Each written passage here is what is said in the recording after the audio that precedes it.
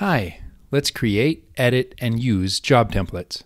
Using job templates will save you time by automatically adding activities and forms to a job when it's created.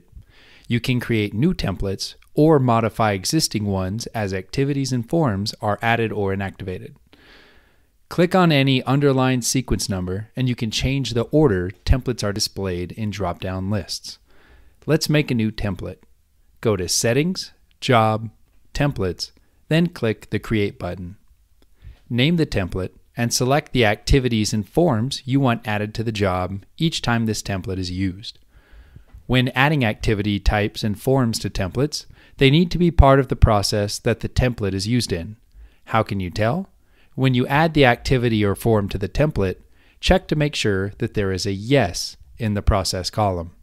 If it says no, the activity or form needs to be added to the process.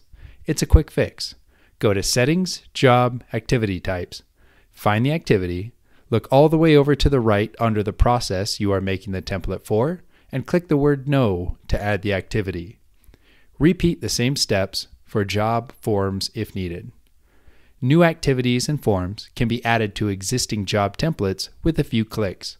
Back to Settings, Job, Templates, click on the template name and add or remove activities and forms. This will change in every job made from the modified template. For existing jobs, the new activity must be manually added to each job. I'm ready to create a job using this template. I'll go to Jobs, then Create. The activities and forms in the template are automatically added to the job. Check out the Systemize knowledge base for more articles and videos. If you have questions or would like to chat with one of our friendly Systemize experts, email support@moraware.com. Thanks for stopping by.